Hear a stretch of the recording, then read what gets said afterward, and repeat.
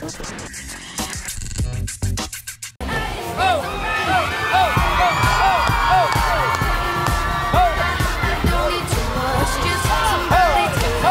with the man of the night, Justin Bieber. What's going on through your mind right now?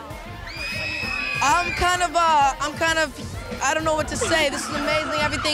Everyone's here for me. It's out of control. I'm happy for my little bro, man. It's amazing to see how far he came. So I'm excited, like, you know what I mean? Like, just to see how much he grew from being an internet superstar to becoming worldwide. So, I mean, I'm excited, man. Like I said, man, I mean, you know, I'm gonna support my friend. He supports me, so. I'm just excited for you know, his enthusiasm about entertainment and his love for music and trying to push it to levels that people could only dream of doing. And I'm here to support, you know, a guy with a dream. At one point when they said, hey, let's make a movie about your journey, did you ever think it would be this big?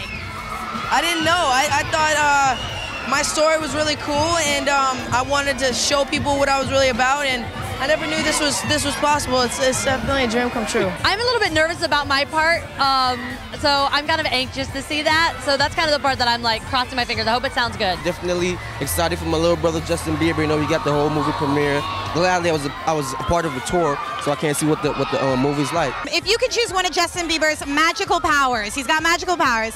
Would you choose his swoop hair, his golden voice, or his ability to dance? I think I'd have to have his dance, like, because I need to learn some moves.